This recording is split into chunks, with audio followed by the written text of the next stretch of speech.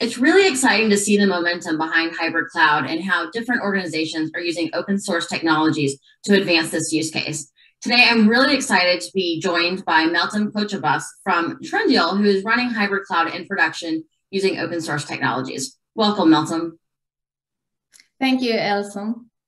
Before we get started on how you're deploying OpenStack and other cloud environments in production, can you provide us a little bit of background around what your organization does?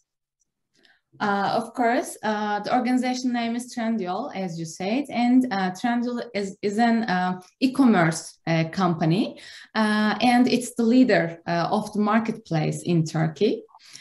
And you can also reach here trendyol.com, actually. Awesome. And so, like I said, we're talking about hybrid cloud today. So what clouds are you leveraging at Trendyol for your environment? Actually, our hybrid cloud consists of OpenStack, Ali Cloud, Google Cloud, and Amazon Web Services. Awesome. And so why OpenStack? Why did you choose the open source project as one of your cloud environments? First of all, for freedom. Of course, to be open source appeal to us. And then low total cost ownership is another reason. And high massive scalability is a very important reason for that. And the last one is developing on our own technology, of course. So so within your hybrid cloud environment, like what workloads are you using? Are you choosing to run on your OpenStack environment?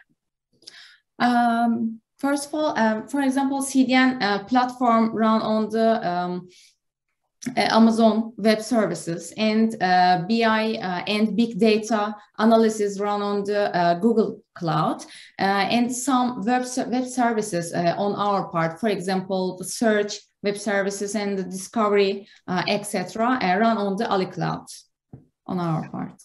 Okay, so it's definitely a broad hybrid strategy that you have with all of these different clouds architected together. How many data centers? What is the scale of your hybrid cloud environment?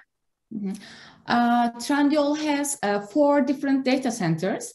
3 of them are physical data centers, and one of them is a cloud data center, which is working on the Ali Cloud. And we are using OpenStack, Hyper-V, and VMware platforms in our data centers. And in case of high traffic or any problem, we direct to a cloud data center traffic. Awesome. So it's really cool to see how you're using all of the different technologies all together. But zeroing in on OpenStack, how has this technology specifically impacted your organization? Mm-hmm. Actually, I try to explain in 3 different points of view. First of all, deployment. On the deployment part, provision from bare metal to operating system, approximately 100 nodes within 1 and 2 hours. And install and configure part, OpenStack on the approximately same 100 nodes in less than 1 hour. And the second point is resource agility. On this part, time to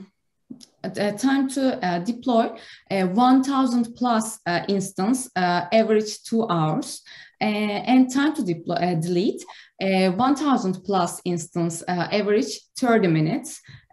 This time is very good on our side, actually. And the last point is scalability.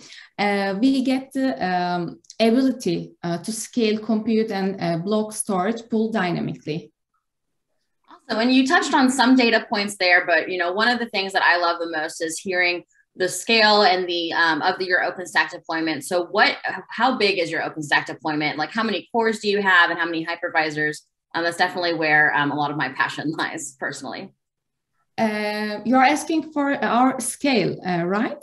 Mm-hmm. I will explain the total results on the 3 data centers. Mm-hmm.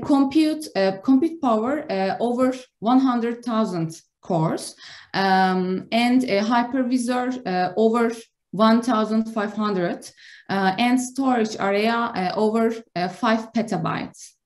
Wow, it's great to see open infrastructure at such scale.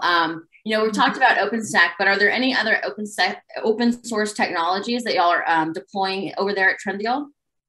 Actually, we are using Ceph as an open source data storage, and just that for today, actually. Awesome. Well, it's great to see another open source technology deployed in production.